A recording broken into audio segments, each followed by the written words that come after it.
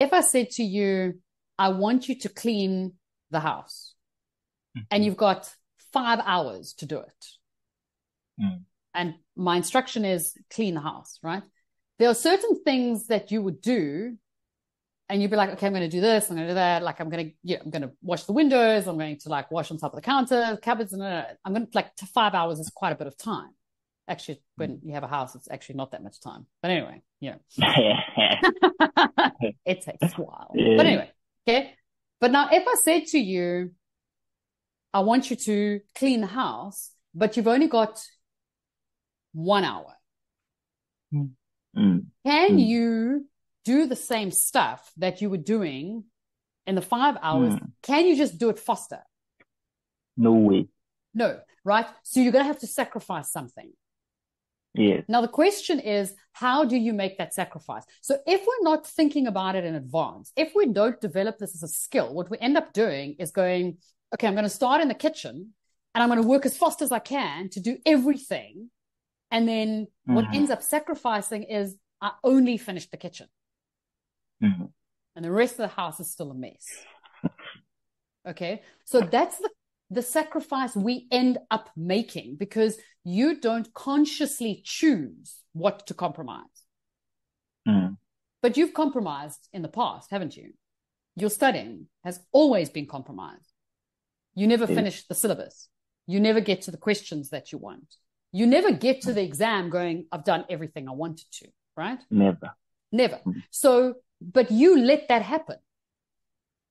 You just let it happen because you're not taking control. You're like, I'm just going to do what I do. I'm going to work as fast and as hard as I possibly can. I'm going to hope that I'm going to get there.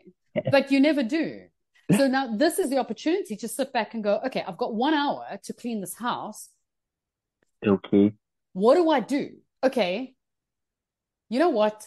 The windows aren't actually that dirty. Leave the windows alone, right? Nobody is looking on top of the cupboards, like right by the roof. Leave it alone. You know, nobody's looking there. What are the important things? If someone walks into the house and says, oh, hey, this is a clean house. Like, I'm going to wash the dishes. I'm going to wash the floor. And I'm going to clean the counters.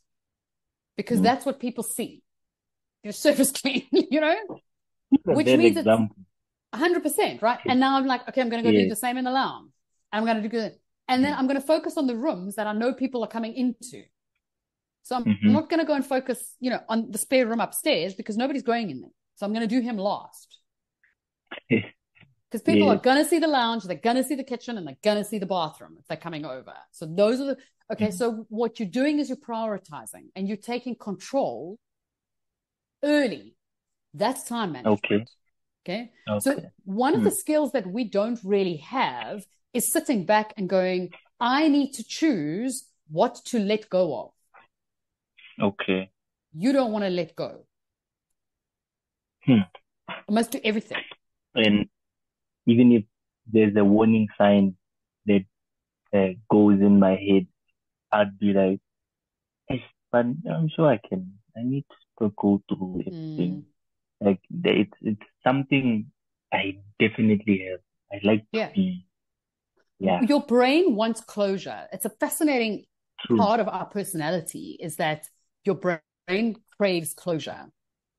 And so we can't, our personality style, we really struggle to move on if we feel like we haven't mastered something yet. So it's like a discomfort. It's like an itch in the back of your brain. I can't let it go, right? So you've got to continually make the strategic adjustment and go, if you have time management issues, don't pretend you don't. And don't carry on studying the same way and go like, I'm just going to put in more hours. Because you can't. It's not sustainable. You've got to let it go. You've got to be smart and go, when I start here, what is the most important thing to focus on? What is the core issue, right? Now, that is one of the reasons that we start with questions.